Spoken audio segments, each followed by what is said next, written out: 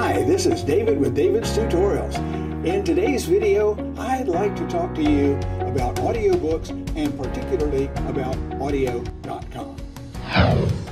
Now, one of the things that I love about audiobooks is that I can listen to an audiobook while I'm doing many other things. I can listen to them while I'm doing dishes, while I'm getting steps. See my previous video on marching for exercise.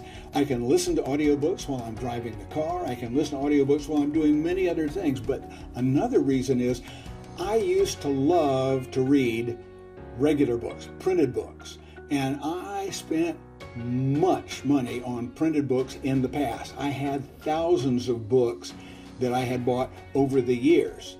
But eventually I came down with macular degeneration, and I am legally blind in my left eye, and my right eye is declined to the point that I just cannot right now read small print. I can't read a paperback book anymore.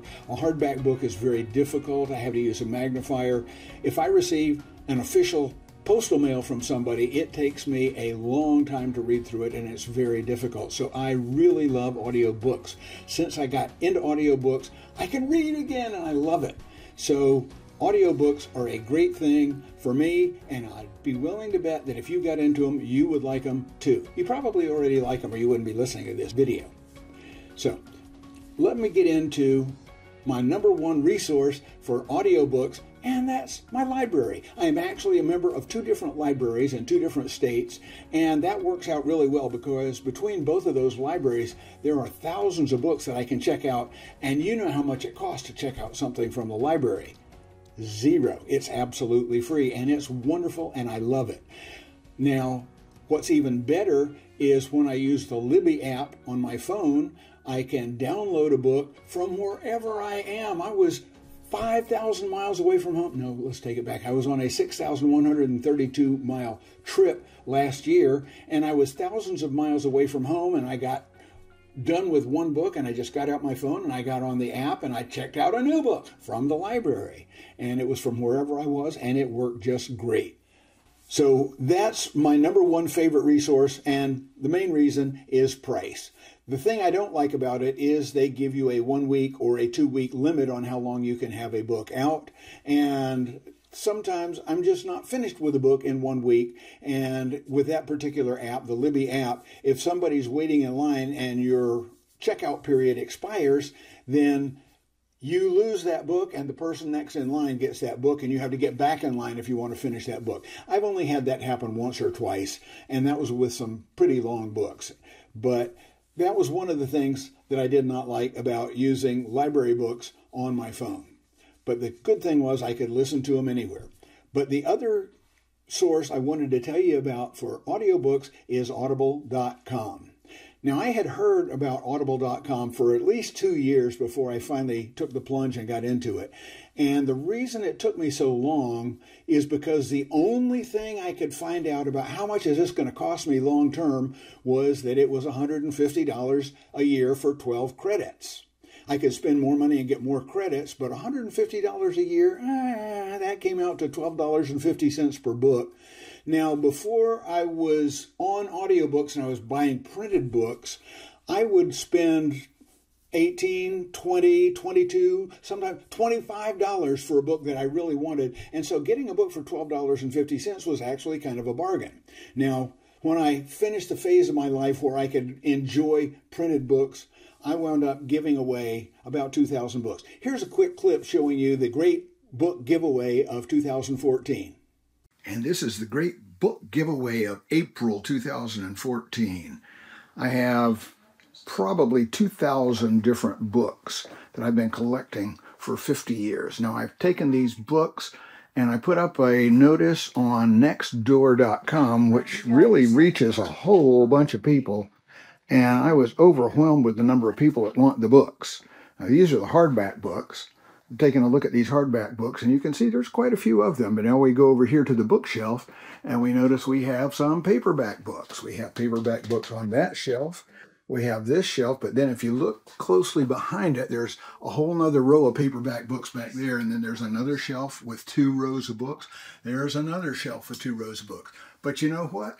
that's not all there. Oh, wait a minute. There's another shelf above that with a bunch of books on it. So there's good 1, 2, 3, 4.5 shelves there. But if you come over here past the China hutch, you'll notice here is another 1, 2, 3, 4 shelves of books with 2 rows of books on each shelf. So there's really quite a bit of books here. Now, the people who found these books, who are going to come here right now and pick up these books, is a mother and her son who is working on this Eagle Scout project. This Eagle Scout candidate has found a company that is building a senior center that has a big library in the senior center, and so far they don't have any books in that library. So this Eagle Scout candidate is making for his Eagles project. He's going to pick up books wherever he can find them and stock the library. So I think that's a really good use. All of these books that I have read and loved, every single one of them, are going to get a new home where more people can read it. I am just so tickled about that.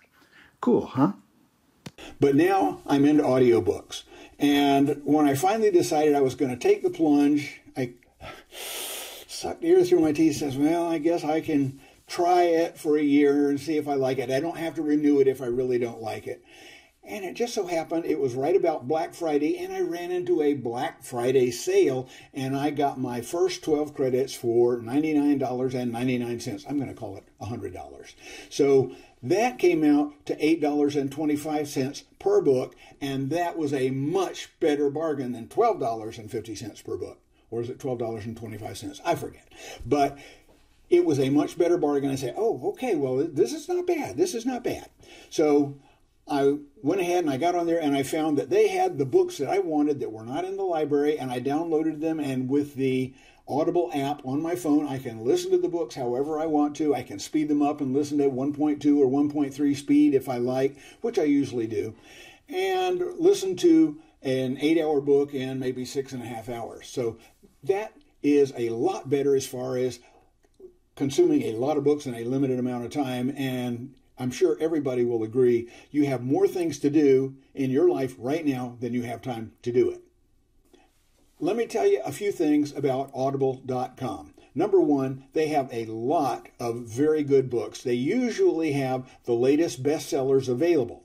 Now, in Audible.com, the thing that I dislike most about them is they don't tell you how much it's going to cost you long term, other than the fact you can buy 12 credits for $150. And they expire after a year. Really? I'm not sure I understand why they do that. I mean, if you're going to spend the money and you have this credit, and if it takes you 13 months, why do they care if it takes you 13 months to go ahead and use up these credits? I don't understand that, and I wish they would change it. But by the same token, once you use up your credits, you can go ahead and buy more credits. Now, here's what I have found about their pricing structure, and it's not on their website anywhere. I sent them an email this morning asking their excellent customer service, what is your pricing structure long term? And I have been unable to find it on the website, and I haven't gotten an answer back from them yet. And if I get it before I post this video, I will insert that right here. Now, on to what I have found about their pricing structure, and that is, if you're just buying it cold when there's no sales on, you're going to pay $150 for 12 credits, and that'll last you 1 year. Now, if you read like I do, 12 credits isn't nearly enough for a year. I read many more than 12 books in a year, but I understand other people read much less avidly than I do. So if you ask them for a discount, or if you get it on a sale, you might be able to get your 12 credits for $120, actually $119.99. And since this is a vlog, I can comment. And I think it's really ridiculous that your official price is $119.99. Why don't you just call it $120? Well, I know why. It's the marketers tell you, well, if you make it a penny less, it seems like a lot less, and people are much more likely to buy it at $119.99 than they are to buy it at $120 even. Really? Well, okay, numbers don't lie, but by the same token, I still think it's ridiculous. Okay, so much for my commentary. Now, what I have found, and I'm not sure this is correct, and I'm sure they will correct me if I'm wrong here, but if you use up your 12 credits in much less than 12 months, say you use them up in 10 months or even 6 months, and you write their excellent customer service and you say, hey, look, I just used up my last credit and I really want to buy some more credits. Have you got a good discount for a loyal customer like me? Chances are very good they'll say yes. And if it's in a time when they don't need all these sales, or when you're right at the 12-month point, they may give you a discount down to $119.99.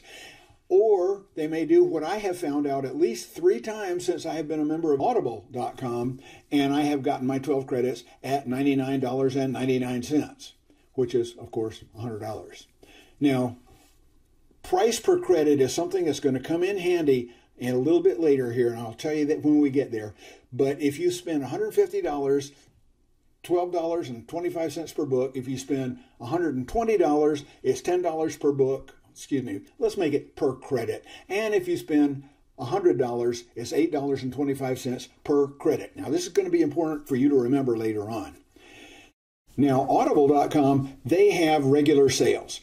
When I very first got with them, they had a 2 books for 1 credit sale going on pretty much all the time. And I did a lot of my shopping on their 2 books for 1 credit sales. And so I got a lot more books for my 12 credits than just 12 books, 1 book per credit.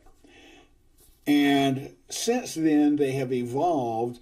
And I actually kind of like the way they have evolved. Not the fact that they have taken these 2 books for 1 credit sales and reduced them to only a few times per year, but the fact that they have now also implemented 2 other kinds of sales. One of them is on sale from an author you know, reduced prices. Now, a normal audiobook, if you've ever shopped audiobooks in the past, many years ago, you probably understand that they cost $60, $70, $80 for an audiobook, and you could only get it on a set of 6 or 8 CDs. It was a big hassle. But now, with the internet and everything going on, you normally will be able to buy a book on Audible.com at a different price, which is usually somewhere between $30, $50, or $60 at the regular price. But you don't ever have to buy it at the regular price, because if you bought credits, even the expensive credits are only $12.25 per book, and that's not bad. So when they have a sale at reduced prices, I just browsed a sale this morning. They had just about 600 books. I brought up their sale pages and listed the number of listings per page. I set that to be 50 because I like to scroll through them pretty quickly and don't like to have to keep going through page after page after page. And even at 50 listings per page, there were 12 pages of them. At 12 pages at 50 listings per page, isn't that about 600 books on their on sale from an author you know sale? It is. And so I was able to browse them, and I could see that these titles were on sale anywhere from $8.99 as a high all the way down to $1.99 as a low. Now, if I'm getting my credits at $8.25 a book, and I see this title is on sale for $8.99, then it would make more sense to me to buy it for a credit. And if I see it's on sale for $1.99, it would make a lot more sense for me to buy it for cash. That is, of course, assuming that I really like that book and am willing to spend a credit or some cash on it. And there are many of them there that I am willing to do that with. So that is one of the great reasons to know how much do your credits cost, so that when you get onto these reduced price sales, you know, should I buy it for cash or should I just spend a credit on it? That's one way to do it. Now, another thing they've implemented, and this isn't exactly a sale, it is their Plus catalog. Now, their Plus catalog has hundreds, maybe even thousands of books in it, and essentially, it's a lending library. You can go through their Plus catalog, and when you see one you like, you can go right over there to the button that says, Add to my library, and it doesn't cost you a penny. And you can listen to that book and check out a genre that you haven't checked out before. You can check out authors that you don't know. You can check out the types of books that you haven't checked out before. I don't know if I'm going to like this political thriller. Let me try it out. And it doesn't cost you a penny to do that. And you can discover whether you like that author, that genre, that type of book at no cost. And if you do like it, then there's probably plenty more in the Plus catalog. Let me talk about Audible's customer service. The one thing that I have found about Audible's customer service is they are one of the best customer services in the internet. I have never gone to Audible customer service and been disappointed with one of their responses. Now, if you have ever written a help support request to a large company, and Audible.com is a large company because they're part of Amazon, you've probably been very dismayed, disappointed, and chagrined by the answer you got back, which was, "Don't bother me, get out of my face. Here's a boilerplate response to let you know that, oh, your business is very valuable to us. We will take your response into consideration and let you know if we bother to do anything about it." And these are always very frustrating responses to get. I've never gotten one of those kind of responses from Audible. They always respond individually. They respond quickly. They let me know that they actually read the support request that I sent in. They kind of repeat it and paraphrase it back to me. That tells me they read it, and it makes me feel very valued to them as a customer. And that, of course, helps cement me as a loyal customer of Audible.com. One time I made a suggestion to them. I think it would be really great if you improved your website by doing this certain thing that I outlined to them. And they wrote me back and they said, "That's a wonderful idea. We really appreciate your suggestion. We're going to forward it to our web development team. And to show you how much we appreciate it, we have added one more credit to your account." I'm happy with that. I mean, I'm happy, number one, to see if I can help them make their site better. I'm happy, number two, that they were able to show me that they appreciated it by awarding me a credit. Now, the last thing I wanted to get into was what I calculated to be my price per book in 2022, and I calculated this in the latter part of November, so it really wasn't all of 2022. I had bought my 12 credits for that year at $99. So my credits cost me $8.25 a piece. I did a lot of shopping on the 2-for-1 sales. I probably used 10 of my 12 credits on the 2-for-1 sale. So I got 20 books for 10 credits, and then the other 2 credits I used on individual books. So there's 22 books right there. I bought a number of books through their reduced price sales. And also they have a deal of the day. I meant to tell you that. Every day they send you an email with a deal of the day or the daily deal, and it is a book anywhere from 99 cents, $1.99, $2.99, $3.99, and it's their deal of the day. And I will find maybe 1 or 2 of those per year that I really like. So the ones that they send me that I don't like, I know where the delete key is. But I bought a couple of them on the deal of the day, and I bought a few of them on the reduced price sale, but I got 73 titles from the Plus catalog. These are in addition to the books that I got from my credits. And I calculated out all the money I spent and all of the books that I got by the latter part of November in 2022, and my average price per book for 2022 at that point was $1.32 per book. Now, by any measure, that's a screaming bargain. Now, I'm sure not many people read or listen to audiobooks as much as I do, but if you do, or if you even enjoy audiobooks at all, I think it's worthwhile to give Audible.com a try. Now, that's pretty much all I've got about Audible.com. I'd love to hear what you have to say about Audible.com and about audiobooks in general, and about your experience checking books out from the library. Go ahead to the comment section right down there below and let me know, and let the other people here on the website, on this YouTube channel viewing the comments, know what you found about Audible, what you found about audiobooks in general, and what you found about audiobooks from your library. As always, if you found this video helpful, please give me that thumbs up so that I know and so the YouTube robots know that you think this video is worth recommending to other viewers. And if you're already a subscriber, thank you so much. I appreciate every single subscriber out there. And if you're not a subscriber, why not go ahead right now and click that subscribe button and then the bell icon, and YouTube will let you know when I post another great video right here on David's Tutorials and Vlog channel. Meantime, everybody have a wonderful day and all the future days, and I'll see you in the next video. Take care.